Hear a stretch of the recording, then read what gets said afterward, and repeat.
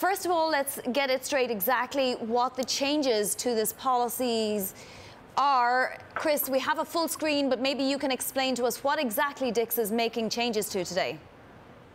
Sure thing, and thank you for having me. So first point is that they will no longer be selling assault-style rifles.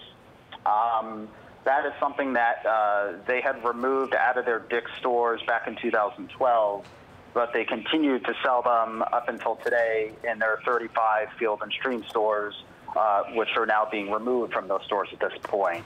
And as you referenced, they will no longer sell firearms to anyone under 21 years of age and no longer sell high-capacity magazines. So those are the general statements today coming out of Dick's Sporting Goods. I guess the point I would make is when we think about the hunting segment for Dick's Sporting Goods, while they don't break out the specific size, we believe that's roughly 10% of revenues. And hunting as a category has been declining all through 2017.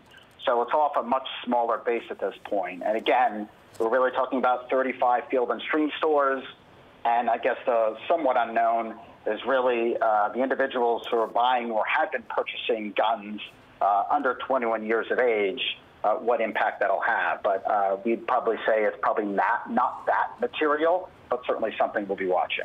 Exactly, and ethically and morally, there probably will be a big impact, not to mention the knock-on impact on corporate America. I do want to read a quote from Ed Stack, the CEO and chairman. He says, "The whole hunting business is an important part of our business, and we know there is going to be backlash on this, but we're willing to accept that." Backlash from whom, do you imagine, Chris?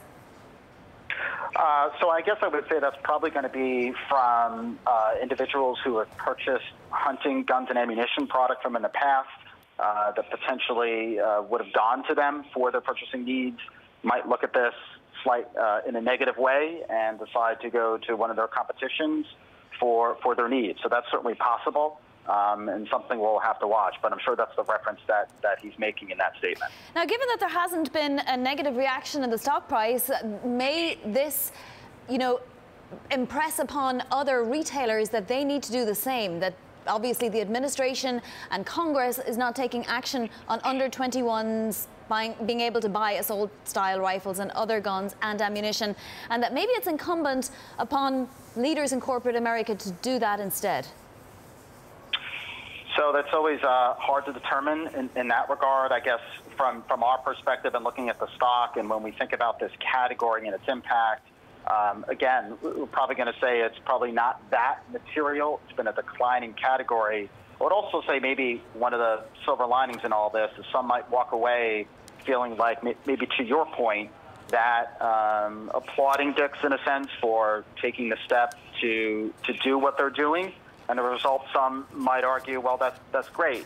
Maybe I'll decide to go to Dick's Sporting Goods to buy more of my sporting goods product because they're actually stepping out and making a bold move like this. So that's possibly also something that's undetermined in terms of the ultimate impact, but that might also be reflected in a little bit in the stock today as well. Yeah, Chris, I mean, the stock is at $32.10. You've got a neutral rating. Your 12-month price target is $28. What's behind that call?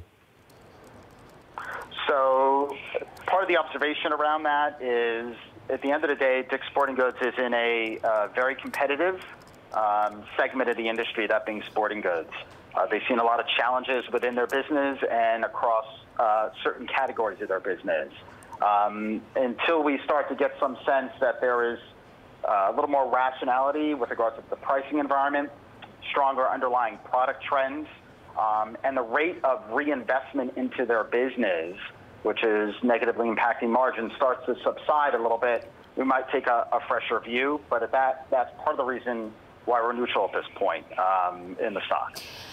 Chris, can I ask you who are exactly Dick's competitors in this particular field? Is it a lot of individual and independent store owners, and is there as much of a pressure on them to take these kinds of steps, or will this just benefit them?